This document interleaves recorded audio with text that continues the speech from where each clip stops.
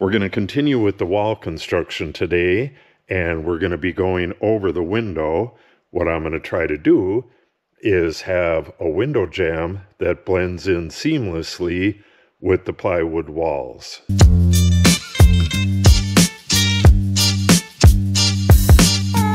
The wood I picked up for the jambs, this is a premium board, and this is definitely less than premium. It was just so darn expensive. I didn't want to waste all that money. But it looks like I'm going to have to take at least this board and rip and flip it. If you're not familiar with the term rip and flip, what you do is put some marks on the board so you know the initial orientation. You rip it in half and then flip one of the pieces end over end. So what was the face is now down, and what was that end is now this end. Then you glue it back together, and it'll make it a lot more stable in the long run. Since the last video where I put that plywood up, I went and picked up a bunch of soft maple for the trim in the tiny house, but now it's in the way, and I can't use those boards for a bench anymore, and I can't use that for a bench. So what I'm going to do is clear this whole area out, take some of this plywood, make a temporary bench. Well, I'm just going to put it on horses. Get all this stuff back onto the horses, and then we'll proceed with the rip and flip on this stuff. Let me show you this real quick. This is the window right here. I'm going to leave about 1/8 of an inch gap there. That's so I can get this pry bar down in there. Well, you never want that to be tight anyways, but I want to be able to get this pry bar down there and push the jamb over to the ply.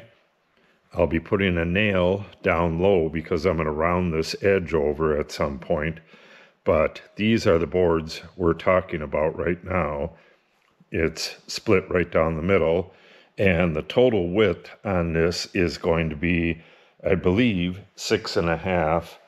And these 1x8s, they should be 7 1/4, but they're probably going to be a little less than that because they're 7 1/8 and 7 1/8 strong.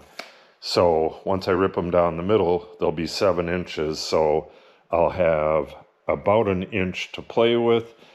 So when I clamp this stuff up, it doesn't matter if I get marred up edges or anything. I'll just trim them both sides and we'll be good to go. All right, let me get that bench set up and all this stuff cleared off, and we'll be off to the races. All right, I have a couple more boards in clamps, and I just took this one out of clamps, and I thought I'd mention this just in case somebody doesn't know what's going on. When you do a rip and flip like this, you have a solid board, split it in half, then like the wood that's on the face right next to this knot is now way over here on the underside. That's it right there. So you're basically mixing everything up. Where you had 2 top faces, now you have a top face and a bottom face.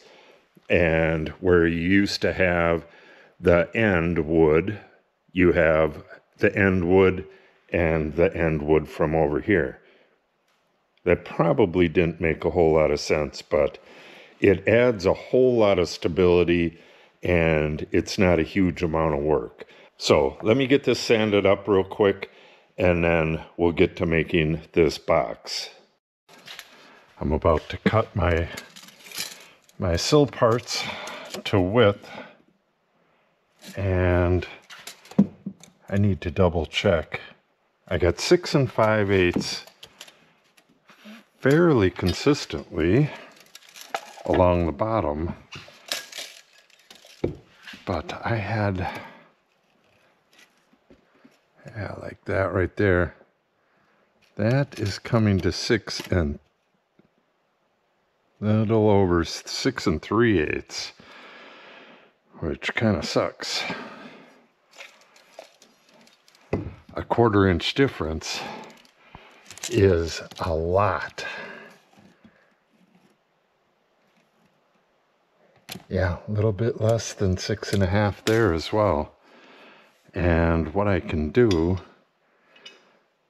when I'm putting the board over this, if I have it right at 6.5, we would have a little gap behind the plywood, but not on the front, but it would be tight up against here. I don't know if I'm explaining this right, but I want like an 1/8 inch gap between the jamb and the window, and it needs to be tight against the back of the plywood. And what I want to do is take this pry bar and gently push the plywood or the pine board against the back of the plywood, which will be right here, and then fire some nails into it. It'll be glued as well, but I really need that 1/8 inch gap. But if it's tight up against the window here and the plywood is out here, but I don't want the plywood bumped out. All right, let me take a few more measurements and we'll figure out what to do.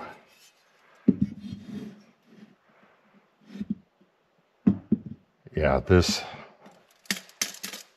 board right here, if you go all the way back there, look at that gap. That's what the problem is. All right, so if we measure this,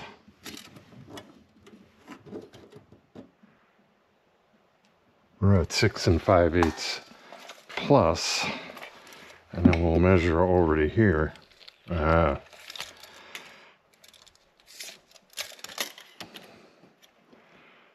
We're at 6 3/4. Okay. We're just going to do 6.5, and when the plywood's on, it's going to go off of this face, and then there'll just be a little gap right here because these are at an angle. All right, that'll work. One last double check right here. And we'll go down, way down there. Yeah, that's 6 5/8. All right, beautiful. 6.5 it is. I've been trying not to bring all of my tools over here because I don't have room, and I'm working on the shop here, but it's kind of hard to work without tools. I believe I made 5 trips getting clamps, and I just made several more trips getting other stuff. So I'm a little bit behind. I know a lot of you probably don't use wood clamps like these anymore, or ever, but I find them invaluable. All right, I'm going to use Titebond 3 Ultimate Wood Glue, and we'll just get this glued, get it lined up, and then we'll throw, I don't know, 3-4 nails in it, and then I'm going to pre-drill just a little bit with this tiny little bit right here, and then we'll put 3-4 screws in it. That should be plenty. All right, we'll get this flushed up. Hopefully you can see that.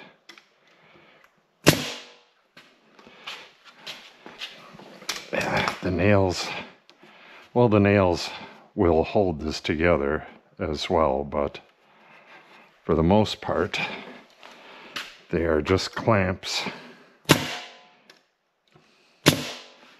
Till I can get some screws in there.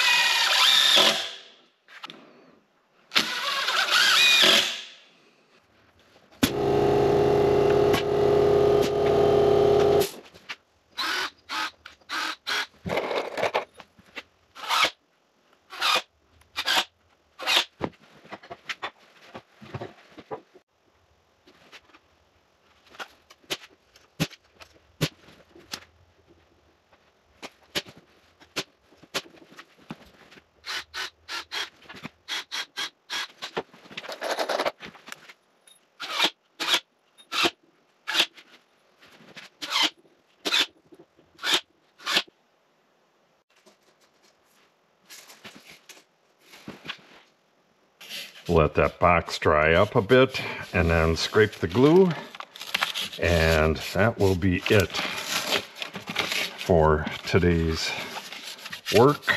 And then we'll get back at this tomorrow and fit the box into the opening. And we should be able to get both of these panels in here. Whatever it takes. It might take 3 days because I'm going to flush trim the plywood to the box after it's installed. And then I'm going to round over the edge. So, could take a while.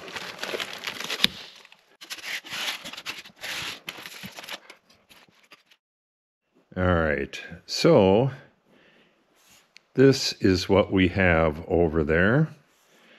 We have the window right here, and we need a 1/4 inch reveal. We're going to have our board coming out. That's basically this stuff here. And then we have an area below that that's going to get foamed.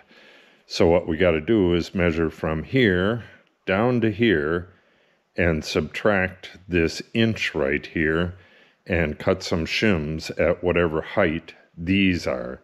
And it's going to be several different heights. Let me see what we got here.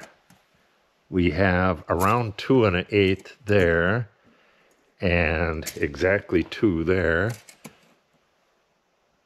A little less than 2, so it goes downhill this way. So we're going to find out what the biggest dimension is. Yeah, the biggest dimension's over here, and they get smaller going that way. So what I'll do is cut, I don't know, maybe 6 shims and start with this height and then work my way this way and just trim a little bit off of them until all of them have 1 inch from the top of the shim to this lip right here. Then when we set the box on, we should have a 1/4 inch reveal all the way across. Then we can worry about the sides and the top. The top, we only got to worry about that if we got a little bit of a bow to the wood.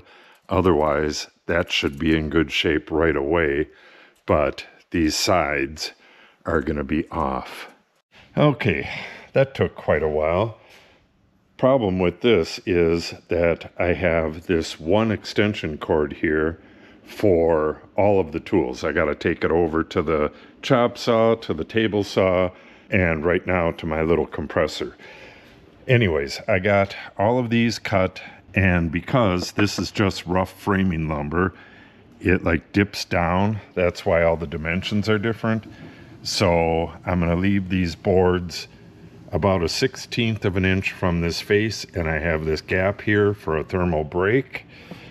What I'm going to do is go along and put a couple brads in these and then test the window in here, or the window box in here. And if there's any problems, I'll be able to just yank those off.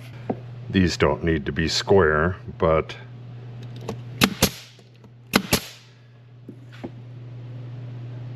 if they were off, it would bug me.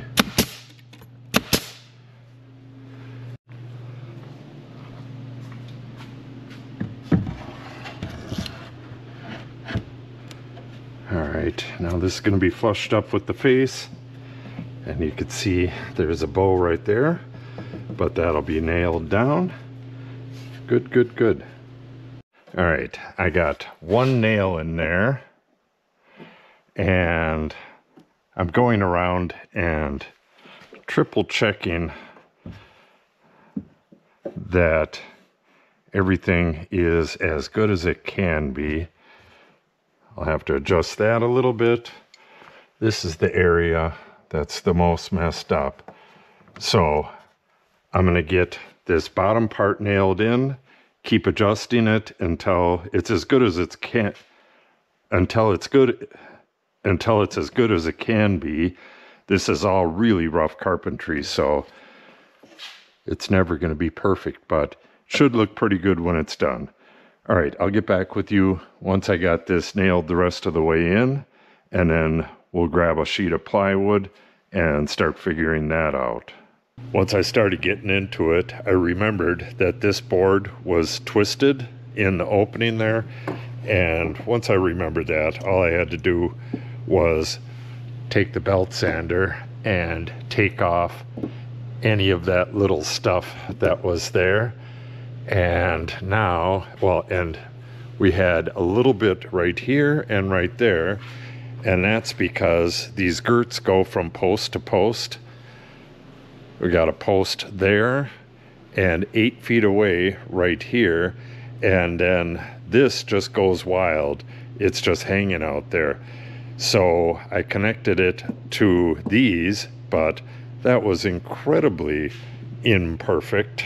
So I just ground off right in this little area right here, and now it's dead on. So it's as good as it's gonna get. Now I just need to spritz a little bit of water in the gap, and I'm gonna spray it with spray foam, and then we'll have to do a little bit of trimming. I'm hoping this is that minimal expanding stuff. I want to try to get it so that I don't get any expansion up in this gap, because I'm going to need to fill that gap with some really flexible caulk. So when this expands and contracts, it doesn't push on the window. And I'm going to use that to pry this up to the plywood if needed. I don't think I'm going to need to. All right, let's get that foamed up, and we'll get a sheet of plywood on the horses and start cutting the rough opening in it.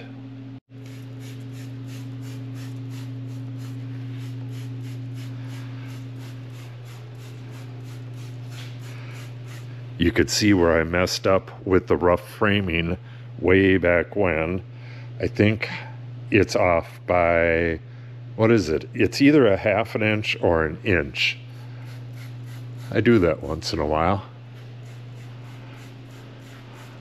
I'll be looking at the tape measure right at what my measurement should be, and I'll mark it an inch away. All right, I gotta shake this up. This stuff absolutely has to be well shook. And then I have 2 more cans right there. We'll see how much this takes. It's gonna take a good amount because of this mess up here. Big opening.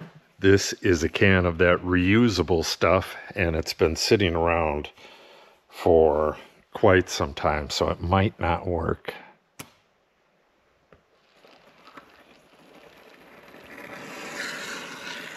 It's working.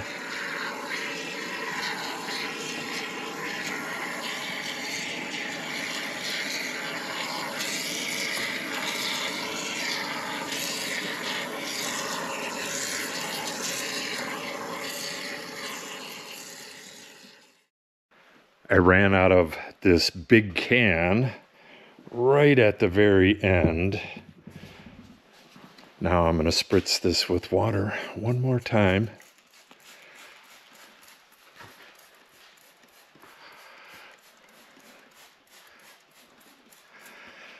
And we'll let that expand as much as it wants to, and we'll get working on that plywood. Okay, if you haven't seen the previous video, I'm indexing off of this chalk line up here. When I put this panel in, it's going to go right onto that line. And then the previous panel, we have an 1/8 of an inch gap between panels. So I'm measuring, I don't know where those are right now, but I got some nails that I'll pound in here, and that's where the panel goes up to. So I put the nail in place, measure over to here, and then add 1/4. I'm going to have 1/4 inch of material inside of the box all the way around, and later on I'm going to use a flush trim bit and trim it flush to the box. Okay, so I have that laid out on my panel. This is the top, got an X there, and this is the other panel, got an X there, and this is upside down so I can cut it without splintering all over the place. So this is the opening right up to the line here. I left 2 struts. These are 2 inches wide. I left those in there so this doesn't flop around while I'm laying out the other side and putting it in. So I'm going to cut these 2 openings out of here, flip this over, then I got to lay out all of these screw locations as well as screw locations around the window, and then hopefully this stuff will be dry. It was still pretty wet. Yeah, it's very wet. Yeah, hopefully that dries. Okay, let's get these cut out.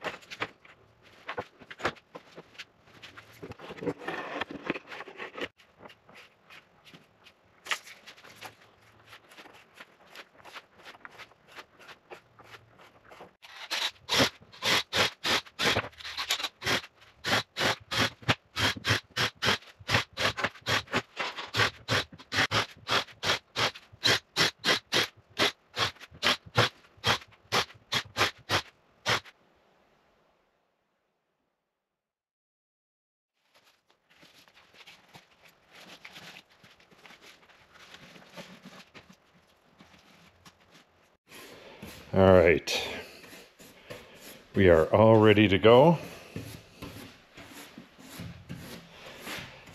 And if you watched the previous video, there's 3 different size screws and there are 3 different types.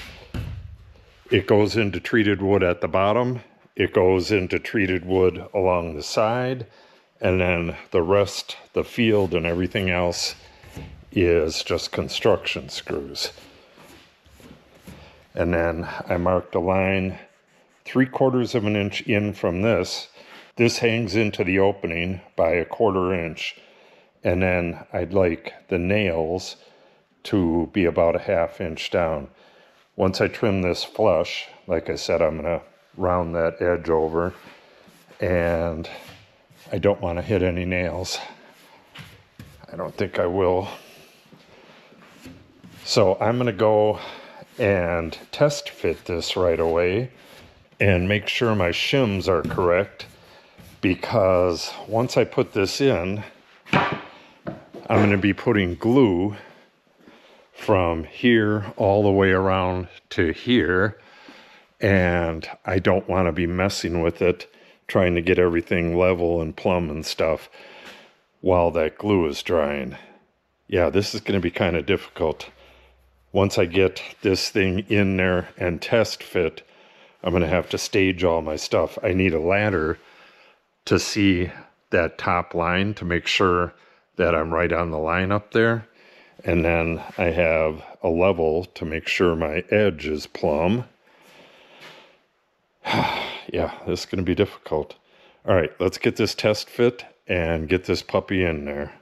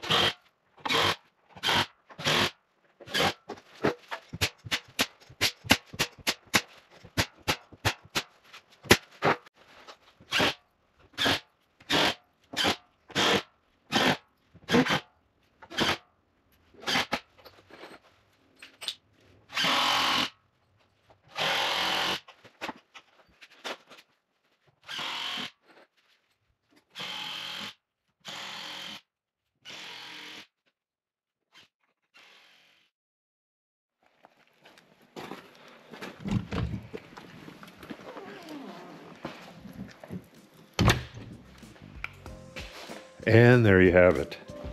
It looks really nice, but I'm going to have to show you that tomorrow. This video is already getting way too long, so I will see you tomorrow in part 2.